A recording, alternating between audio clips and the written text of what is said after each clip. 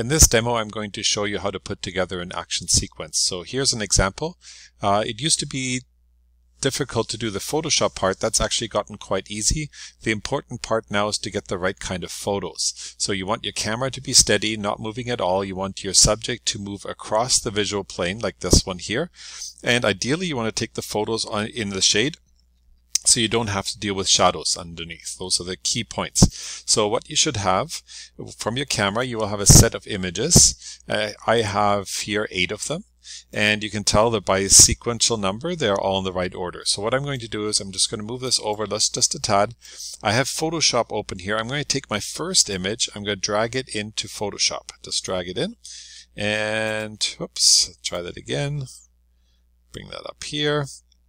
There it is. Here's my first image, and you can see on your layers palette, there's the first one. It's called background. So I'm going to go back to my folder. I'm going to go select the other 8 images, and now I'm going to drag all of those on top of the original one I opened up. The reason I do that is that way it lines them up perfectly. And you see the X. When you see that X, you just hit enter on your keyboard each time, and it will bring in, as you can see on the right hand side in your layers palette, it will bring in all the layers. So now I'm at 6, 7, and 8 layers. Now what I want to make sure is that once I have all the layers in, that the numbers in here are actually sequential. So if I look at the numbers, I am going here 24, 25, 26, 27, and then 21, 22, 23. So those 3 should actually be before this. So I need to bring those down here so that the sequence is actually correct. So now when I'm looking at that, I have my last image and I'm going backwards as I turn the eyeballs off. So there I have my sequence of images. Okay, so pretty straightforward. I am going to zoom in a little bit. Just click on here so you can see a little bit better what's happening. Now what I want to use my object selection tool. So that's my 4th one down. Hold that down, make sure your object selection tool. And then all you have to do is make sure that you're on the correct layer. So if I go to here and were to make a selection, that object is, or that person is over here somewhere. So let's select that. That's not what I want. I want to make sure I'm on this background layer here.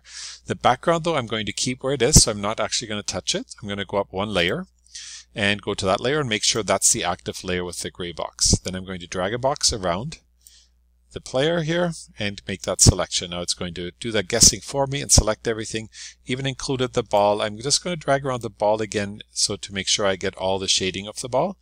So I have all of that, and now I'm going to click on my mask button to add a mask. So there he is. Now I'm going to go next layer, turn on the eyeball, make sure that's the correct layer, make a selection around my player. Again, drag it in.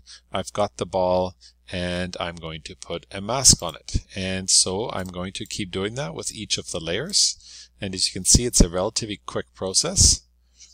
And you can see that some of the images is a bit of a shadow down here. So if I really wanted to get technical, I could add that in, but we'll see what the final result looks like, whether or not that's needed. So I'm going to add that one in. And we can see how that looks without those shadows, and we can see if that's good enough or not. Then I can show you how to add some shadows in there. See, now you notice what I did is I forgot to switch to that layer. So when I made that selection, it selected my player from the wrong layer. So I don't want that. So I'm going to go over here, go select, deselect, and try that again. Make that selection. And this time I'm guessing, yeah, it's just selected him, didn't do a great job on the ball, so I'm just going to add that ball in again. It also didn't include his hair, so I'm going to go and add a little bit more here. And this time it added his hair in, so that's good. All right, and we've got 2 more to go. So do that one. And again, no hair, so we'll add that in. And no hand, we'll add that in. And it missed the back of his head still, so let's add that in. So that's pretty good. A little bit more of the ball. And it doesn't have to be exact because there's no overlap, right? So I can just make that selection. It still looks good. And if I turn the background layer off, you can see how each one of these is a layer that works by itself, right? And now I do the very last layer. Make that selection. And I may want to make sure I get the ball. And I want to make sure I get the top of his head. Here we go. and I am going to put a mask on that. So now I have the action sequence and it's ready to go. So that would be as far as you would need to take the project. But if you wanted to, you can then also animate that. That's sort of a little extra step. And if you see down here, I have the animation, the timeline window. That's found under Window, Timeline. So if you turn that on, then you get a window down here and it says Create Frame Animation or Create Video Timeline. So Frame Animation is what I want, and I click on here and I get the frame animation. So then I can turn off all the layers. And I have my first frame, and I can add a second frame and add him in there. And then I can add a third frame, and I can turn him off, turn the next one on, and another frame, turn that off, turn that on, another frame, turn that off, on, and so on. Go through my document to create my timeline. And there's my action sequence. And now if I play that, I get him running out of here. If I wanted to not have him here, I would need one more layer in the background that has no player in it. That's a little bit more complicated, but if you have an extra shot, you could use that there.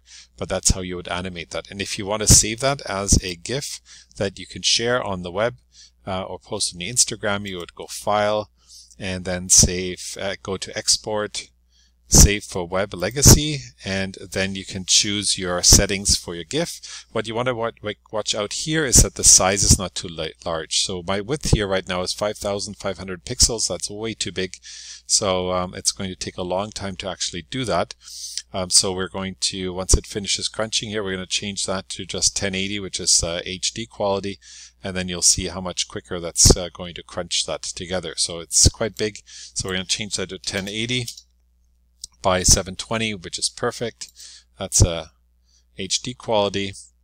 And so we're going to tab out of that. And now it's thinking through that, and it's going to make that much quicker. And it will have all of our frames ready. And then all we'd have to do is go save and save that file and see. Now if I play that, you will see the whole animation. But I'm going to click save, and I'm going to save that to my desktop. And I'm going to call that number 2. Save, and it will create that for me. And if I can go to my desktop. I'm just going to go over here, desktop, and look for number 2 and open with, if you just click on it, you might not see it. So I'm going to open with Photos, and then I will get my sequence here that I've created. And that's all there is to it.